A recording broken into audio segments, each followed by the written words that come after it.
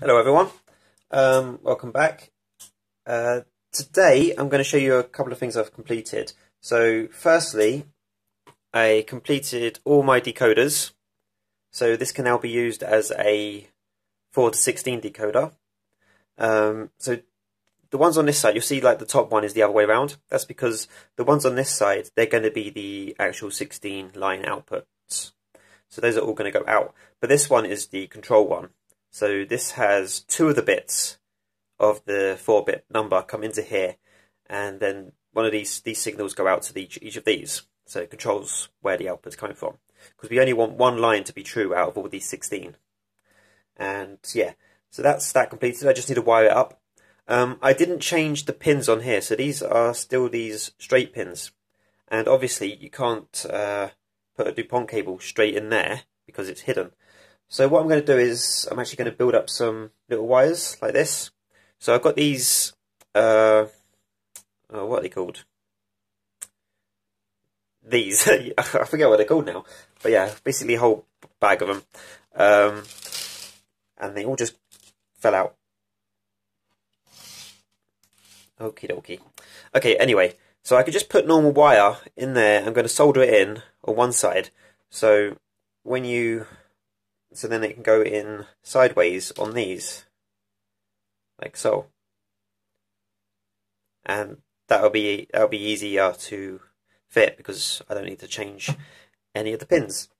Go away. Okay, so I'm gonna make a few of those and wire them up here. I haven't done it yet because I wasn't sure the lengths, because they're all going to be different lengths. It's kind of annoying. Secondly, in addition to the diode matrix, last time I just showed it working in a normal LED display, 7-segment. I've actually built a 7-segment display now, and yeah, it's by itself. It's not perfect. You can see I still haven't cut these pins here. It's because I had a lot of trouble making this for some reason. So I'd fit these, and like the first time I had an issue was there was a short between the ground and the power going into the LED there, so it wasn't actually lighting up. So I cut all the lines, tested it with a multimeter, and it was fine. Soldered it all back up. It worked. There was no short after that. So I couldn't see it. I didn't know where it was, but after I cut it and resoldered it, it was fine. But then this one broke, and I couldn't work that out. There was no short. I couldn't, even if I completely disconnected them, I couldn't power them like directly. It just wasn't lighted, all 3 of them. So it was something to do with the connection somewhere, but even individually I couldn't light them. So I don't know what happened there. Like if they somehow got burnt out, but if they get burnt out, you can usually tell. So I don't know, but no, actually it was this side, yeah. So I just took all them out, replaced them all, and it works now. So yeah, you can see I've just made it so you can directly plug it into the board. There is another pin here for ground, because I didn't actually include ground on here. This is just the 8 pins to power the 7 segments and a decimal point. But it plugs directly into my diode matrix, and it will just work from there. So I'll just show you this working. Let me move that and get this. This is still set up to deal with my other thing. Let me just take all these out. It's so much easier to just deal with. I've taken them all out. So you want ground going in here. Also, this LED display works with and without power, but it works better with power. So here's an extra power block. It obviously doesn't need ground. Yeah, it doesn't need ground. It just needs power. So yeah, there is literally no ground. Isn't connected on there. Yeah, it's just because the transistors just go straight out to the LED matrix. So this one, I put it in there. I usually prefer putting it in there because it's a little easier. Right, let's just put this in so I can test each thing. Test it works. Yep, it works.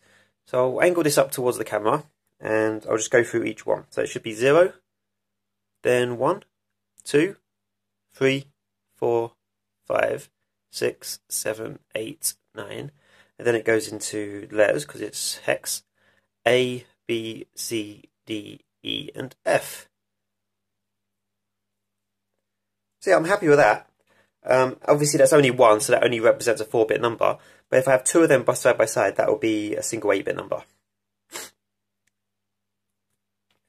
So that'll be handy. Obviously, I'll only need one of these, but I'll need to make something new to have two of these on it. And then I'll have to have some sort of encoder or decoder to choose which one to display. So you can only display one at once using this. So first you pass in one half of the number, get the data, put it out on here. Then you'll have to output the, put in the other half of the number, the other 4 bits, get that and put this on the other display. So you'll need to keep switching them like that. That's not really on the cards at the moment. I am going to do it in the future, but at the moment I want to focus on actually, well, from now I want to focus on actually putting in the actual computer parts. Okay, so I'm just going to put this out of the way. And so that all works. Yeah, like I said, I need to wire up that thing, so that'll be another video. I have started working on the ALU. So this is literally just one full adder. I haven't actually tested it yet. I tested one of the gates. This is the front. Well, this is where the input comes in. So I tested one of them, and it worked, and I've just duplicated that. But I need to wire this up. So this is 9 NAND gates, and that's enough to make us one full adder. And I've tested this before in one of my other videos. I've done it on a breadboard. Same setup, obviously in a much smaller space. So yeah, these are all the inputs, just need to wire them up. I'll probably use this kind of wire to do that. Different colour, because I'm using a lot of yellow. But yeah, that's the most compact I could get it.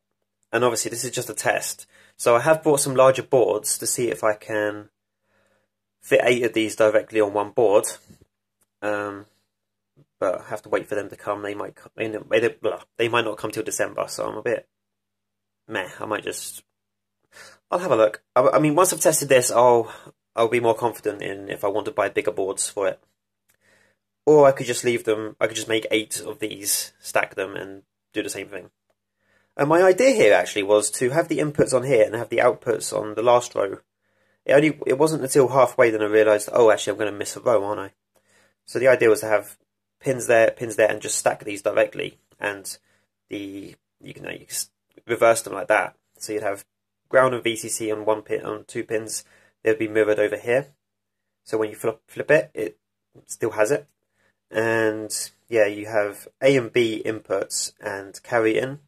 So you'd only have 2 of those go into the next board, and one of them will go out. The sum would go out. Yeah, but we'll see what happens. I think I have enough of these thin boards for now. If I don't, I can always order some more. It's fine. Another thing I started working on. It's nothing really. I just built it. I haven't even wired this up properly. It's just meant to be like a test board. So when I have the adders, I can just do it on here, quick test board, and yeah, so I just tie all them to power, and when I want to actually put it into a computer, I can just apply that and just have all these on, and it will just pass through whatever signal you're sending into these. So that should be handy, I think, just for testing, or yeah, just for testing basically. I thought it'd be useful to have. Just turn all those down. Otherwise, yeah, it's my OCD doing that. Yeah. So I've got a couple of packages here. I'm not actually sure. I've ordered a few packages, and I'm not actually sure what some of these are. So I'm going to open the top one, and depending on what it is, because this one's quite light, depending on what it is, I might open a different one. But I'll open 2, and that'll save me some more for the next video. So what on earth are these? Okay, they're my power jacks. They're really small. Are they? Okay, these are a lot smaller than I was expecting. I don't know if they're going to fit. I don't think I ordered the wrong ones. These don't look like the ones that was in the picture, but they look too small. They are way too small. I thought these were, your usual power jacks. Last time I ordered one of these. It was the correct one. So those are too small. That's fun. I'll see if I can find some use for these. But yeah, they're a lot smaller than I was expecting. I mean, I guess I wasn't really paying attention to the page, but last time I ordered a barrel jack, I didn't have any issues with it. So I'll have to look into what happened there. Probably my fault. Don't worry about it. What else have we got? Okay, I know what's in here.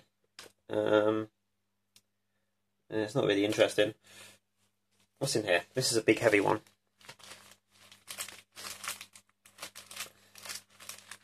Oh, scissors. It's going to be a complicated one. Right, what have we got here? Ah, okay, that's what that was. It was really heavy, so I wondered what it was. So I bought some new soldering iron tips. And these are just pure copper ones. So, you know, these aren't actually meant to last as long as the other ones. Because what these other ones, what these other ones are is they're iron, but they have copper there to stick the solder to. And that, I think that needs a proper good tinning. I did tin it, but it's not very good. So yeah, I got these ones. And these are nice thin pointy ones as well. The one I'm using at the moment is quite rounded and it's quite difficult to get into some tight spots. I can get into this bag. These are very light as well, actually. But yeah, that is very pointy. That is pointier than the one that broke. But yeah, these are basically to replace the one that broke, which was a nice pointy one.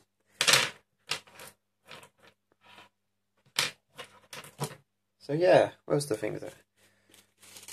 Yeah, a bit disappointed about those, but I don't actually need these yet. These are for, I was buying some spare ones of these for my power supply when I built it. But I actually wanted a big barrel jack, which I do have one of, but I have one of. So yeah, I just wanted some multiples, and these are the wrong ones. But we'll see. Well, actually, seeing as I got those for the power supply, I will open this one as well, because I know what this is. Yeah. Oh wow, those are chunky. Those are chunky monkeys. So these are 100 ohm resistors, and they're 1 watt ones. So I was just looking at power supply schematics, and they're all pretty much what I was expecting. They're like the Zener diode thing, but they have higher watt rating resistors on between the power and the Zener diode. So I got some, and those are nice and chunky. Have I got any? Well, I haven't got any to compare it to, but yeah, compared to these ones, these are 1/4 watt resistors, so that's like 3 times bigger. It's massive. 3 to 4 times bigger. But yeah. So what those were meant to be, and these will go into the power supply. And I might have other uses for these, I don't know. But got loads of them. Thank you for watching. In my next video I'll be wiring up, well, I'll have wired up the 4 to 16 decoder, and we can test that with the LED 7-segment display. That would be cool. So yeah, look forward to seeing you then. See you later.